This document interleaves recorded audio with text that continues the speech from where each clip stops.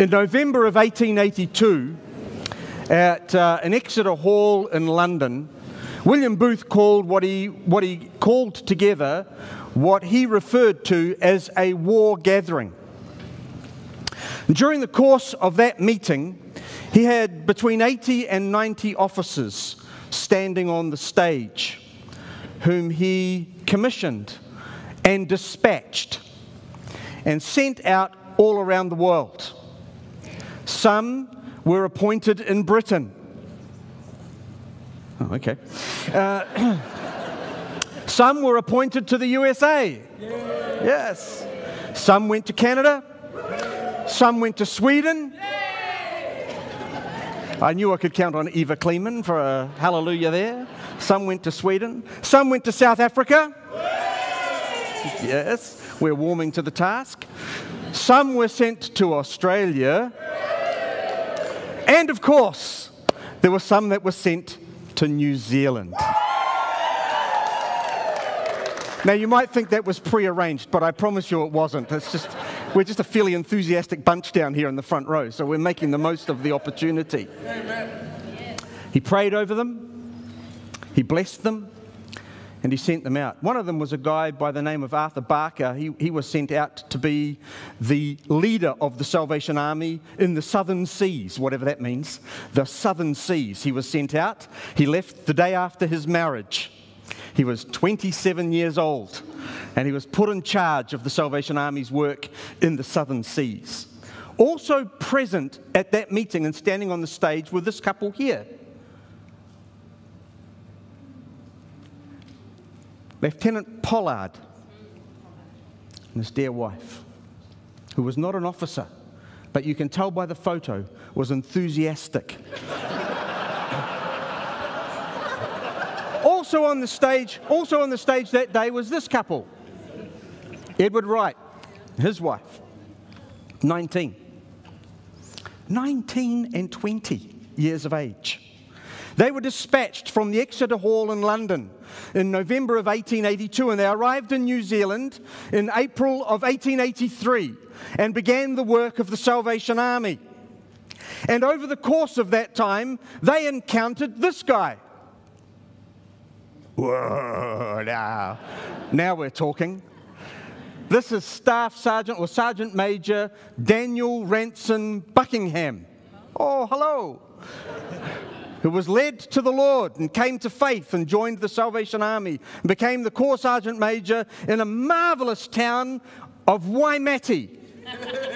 300 people and 2 sheep.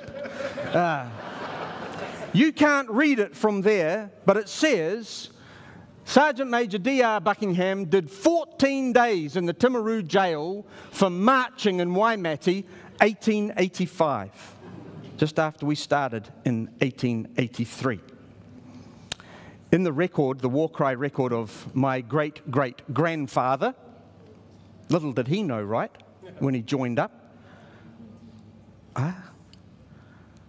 Written in the war cry article is that after he had done his 14 days, he returned to Waimate, and the very first thing he did was marched down exactly the same street, held an open air in exactly the same spot, and did a further 2 times in the Timaru jail for about 14 days until they got tired of it and gave in, and so established the weekly open air meeting in the town that we have come from. It's amazing, isn't it, our history, don't you think? 19 and 20 years of age, and they get on a boat and they travel some 18,000 kilometres to the other side of the world. What motivates somebody to do that? What happens in somebody's life that would cause them to give everything up and say yes to William Booth? Of course, no problem. I'll get on a boat, I'll travel to the other side of the world, and I'll do it enthusiastically and with passion.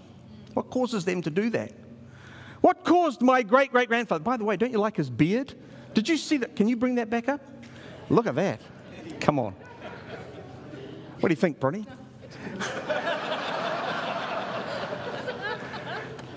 I used this photo because he's got a hat on. I didn't want to reveal the fact that he's got a beautiful full head of hair.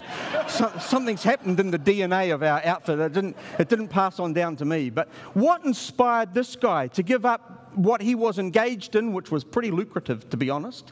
He was doing very well for himself, but he sold it all up, gave it to the army, and threw in his life to the army, served for the rest of his days. What motivates people to do that?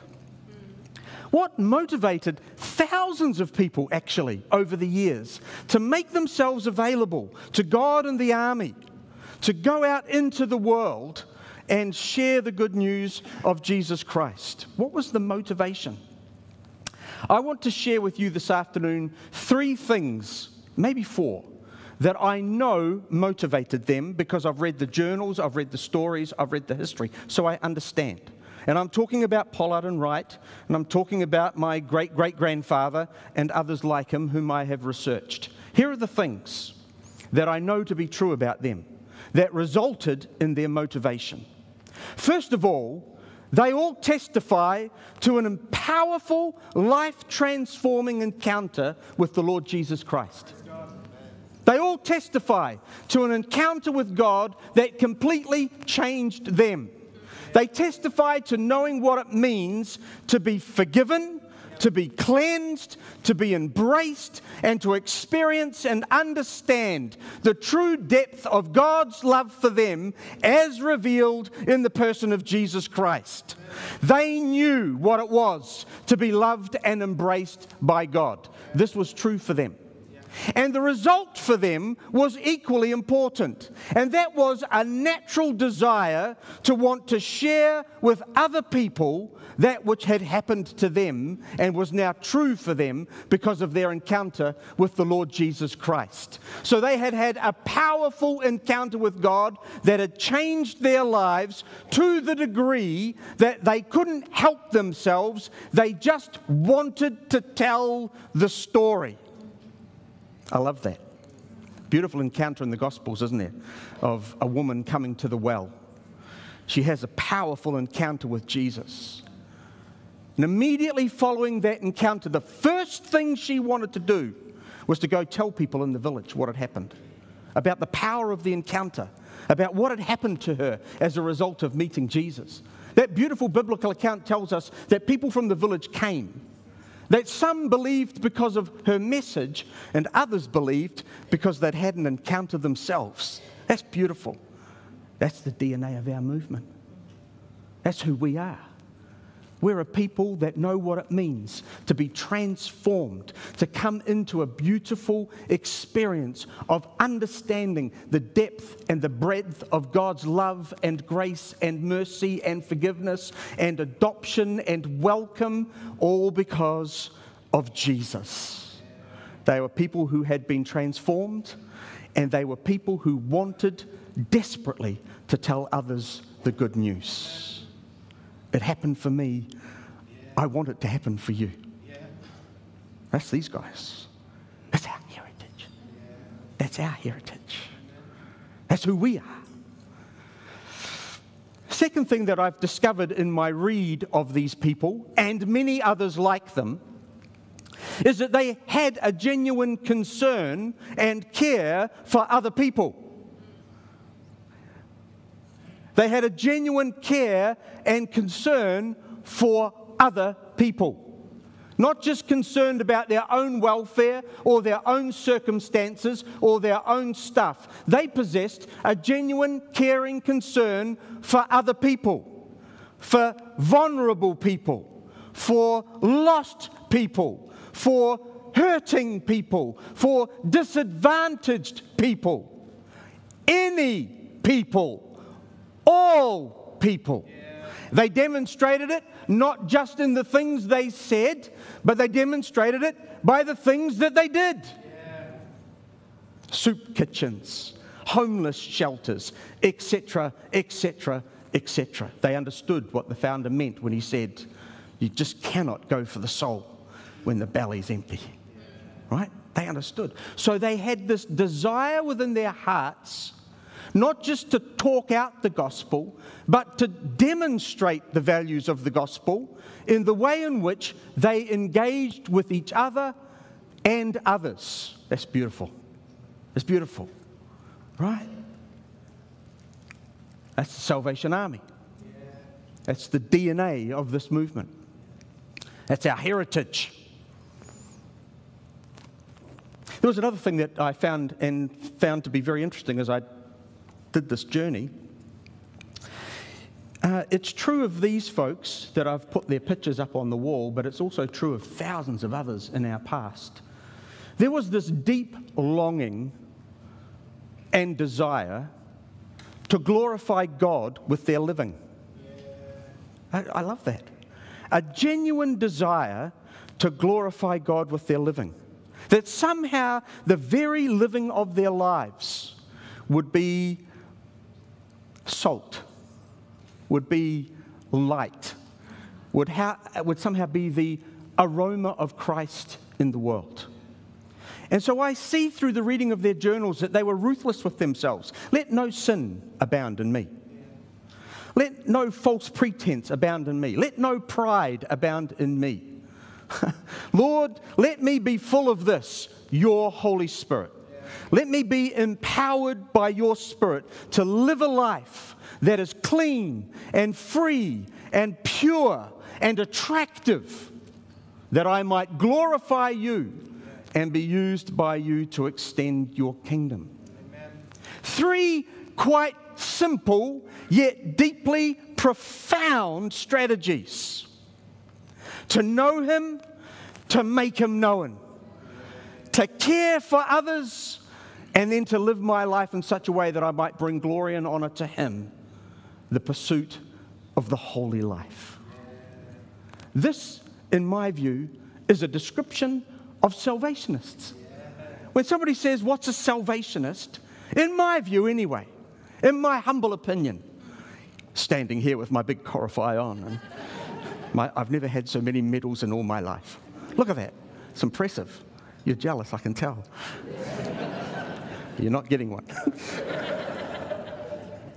In my simple and humble opinion, friends, I think this has been something of the blessing of the movement over the years. There's some clarity about this stuff, about this understanding of who we are as a people of God, what we're about, why we're doing the things that we're doing. We have to go back there to sort of get a sense of what it was that drove a 19 and 20-year-old to get on a boat and go to the other side of the world. We have to capture some of that within our own hearts so that the Lord might use us in this generation. Deep, meaningful connection with God, our Creator, through faith in Jesus Christ. We can't wait to tell people about the hope that is in us. I love the fact, and I rejoice in the fact, that there are people like this all over the world today. Amen. There are men and women, officers, soldiers, staff, volunteers, men and women and young people all over the world today who are captured by these three great ideas. There are. And I celebrate it in our movement. We often speak about the challenges we face, but let's this afternoon take an opportunity to celebrate the things that are good. There are men and women all around the world motivated by a desire to worship the Lord and give a reason for the hope that is in them. There are men and women who get up every morning under the umbrella of the Salvation Army, possessed of a desire to care for other people, to make a difference. And there are men and women within our movement who get up every morning with a desire that the Holy Spirit should have all of them, and that somehow their living in this simple day might bring glory and honor to Him, the pursuit of the holy life. I'm captured by this, you know. People have been asking me, what's your vision? You know, what's the strategy? What's the... I've been waiting for the Lord to give me. I've been waiting for the Lord to kind of bounce something on me that I can say, oh, it's this, this, this, and this, you know.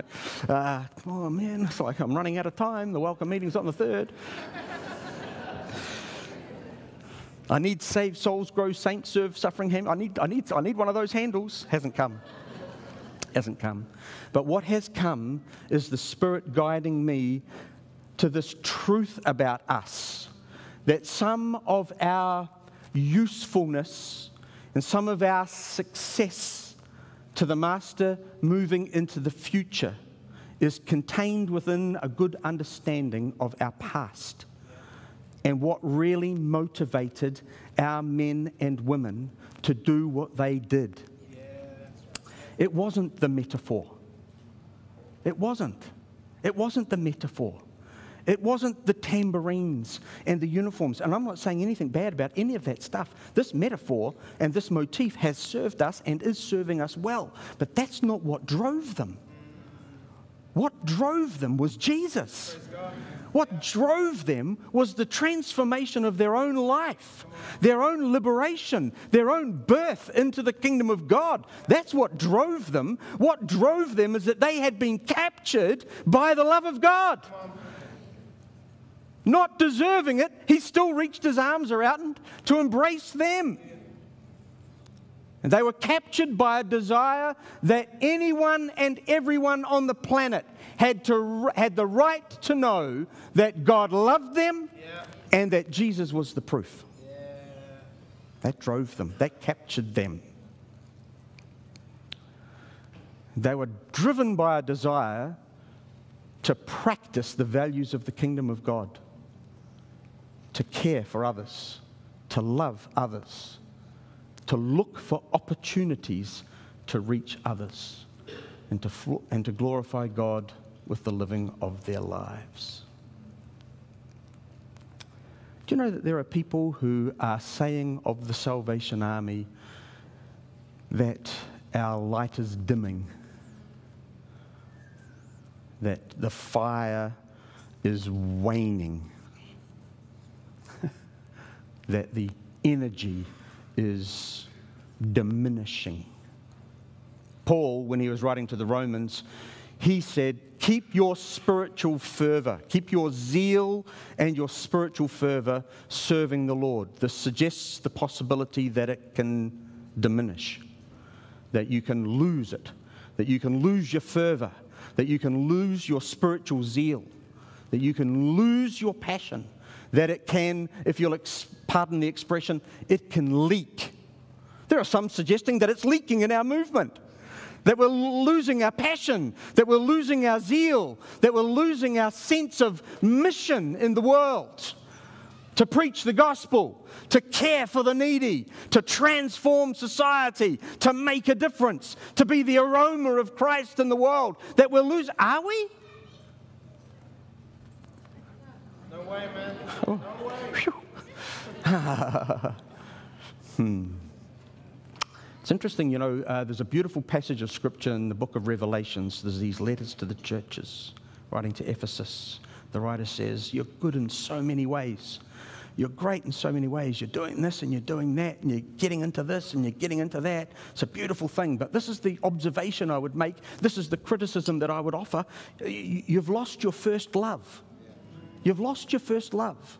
And there's this appeal that they would return to their first love. And then, of course, theologians and commentators, they've got a hold of it, and everybody's trying to describe and to understand what the first love is. Some say it's their love for God. Some say it's their love for each other. Some say it's their love for others. Whatever it is, they've lost it.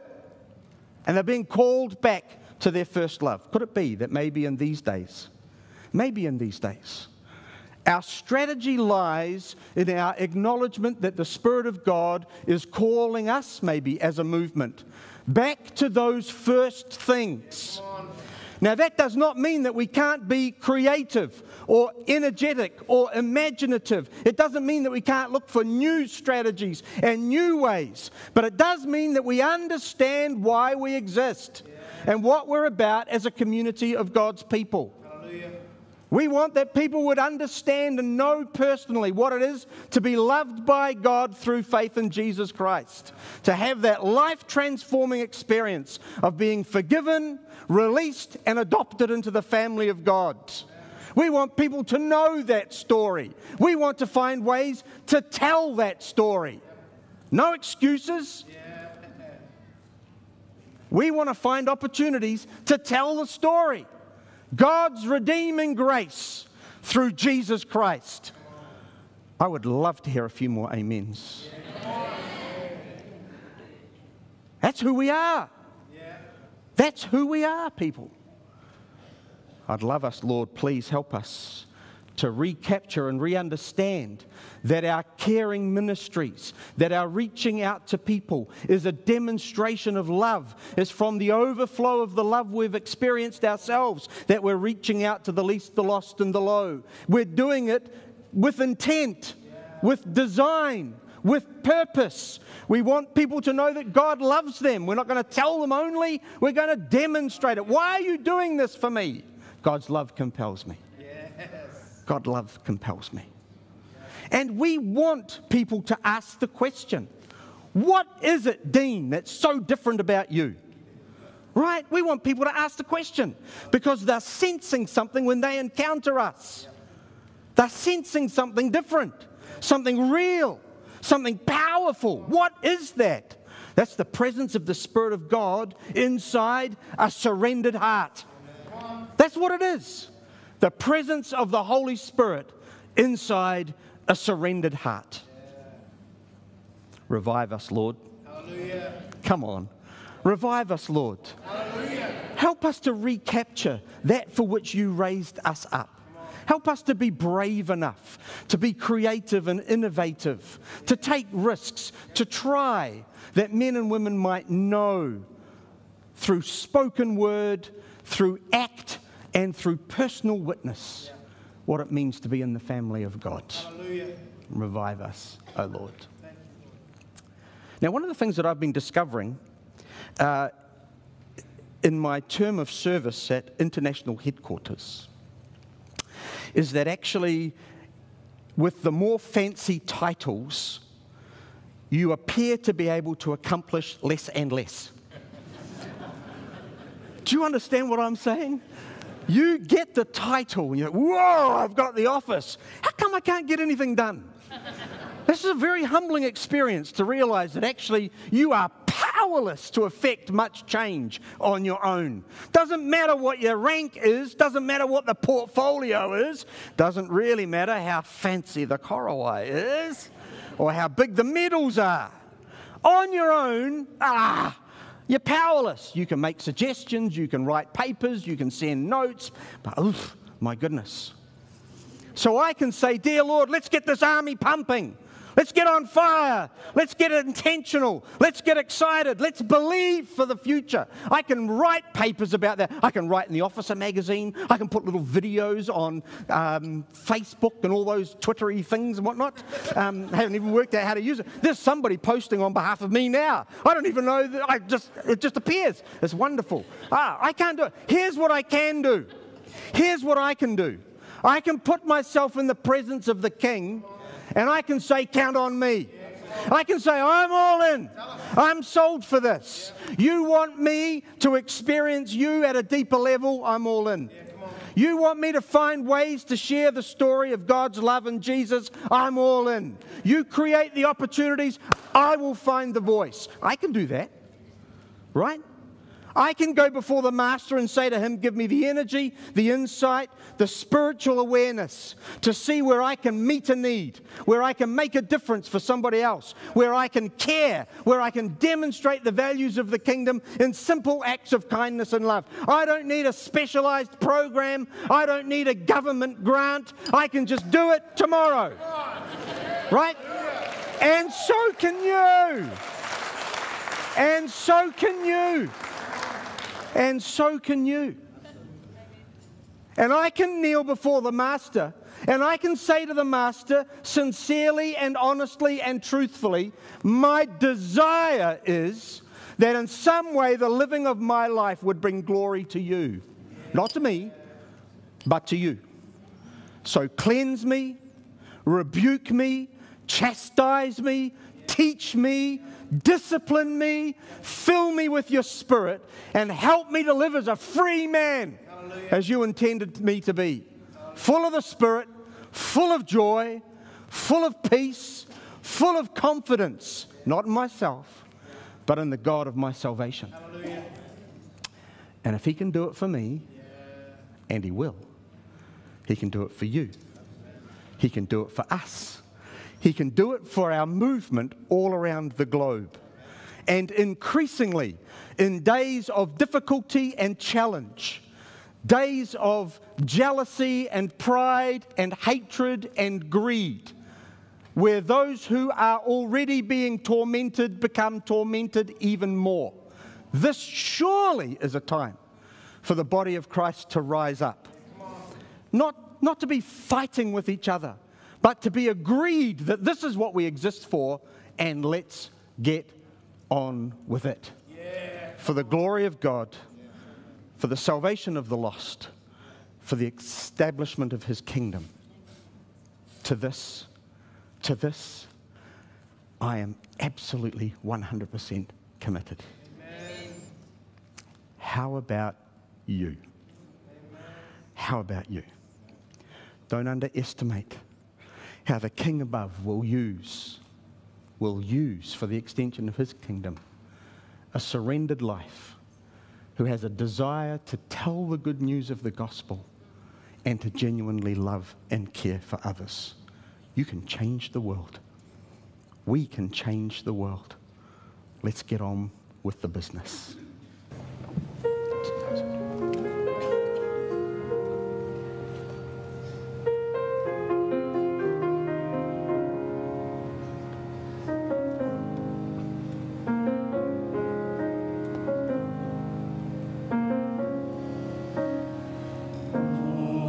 If your presence does not go with us,